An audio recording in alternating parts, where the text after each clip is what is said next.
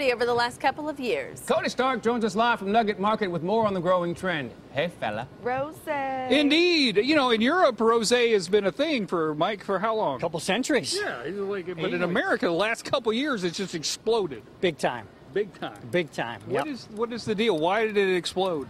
You know, it's very affordable. It's very unpretentious, and there's something for everybody. There's all kinds of styles: sweet, dry, sparkling, still, you name it, you can find it in a rosé. And then it pairs lovely with anything. Great. I'm having chicken. Awesome choice, rosé. I'm having fish. I recommend rosé. I'm having a steak. Rosé. Oh yeah, see, it pairs with everything. Chocolates, the whole bit. It's like it's a very easy thing. Okay, so let's get to the nitty gritty here. Sure. What is rosé? I think that's where we should start right there. What is it? What's going on with the grapes there? Sure. So most wine gets its color from contact with the skins during fermentation. Okay. So for rosé, they just shorten that time period, so you get a little color, not a lot of color.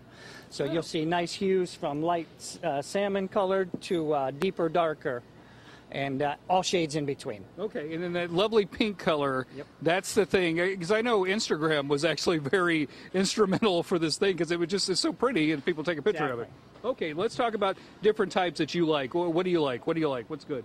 Sure. So for me, I just like them all that are well made. So if you want sparkling with a little bit of bubbles, you want lightly effervescent, or if you want still and bone dry. So I just look for a nice value, and that's the great thing about rosés. They outperform in value than I think any other category of wine. Right, so like $20, $25, you get a great under bottle. $20, you can get something that's considered the best in its class. Oh, okay. You can rarely find that with any other type of wine. Now, I'm a sucker for a pretty bottle, and these bottles right here are absolutely gorgeous. What's the story there, man? So that's a great little product out of the south of France. That's the Gerard Bertrand Côte de Roses, where the bottle is actually a rose when you tip it upside down.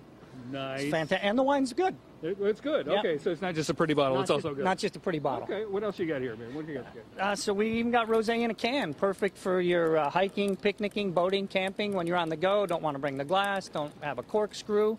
So all packages, all sizes. Rosé all day, every day. Every day, all day.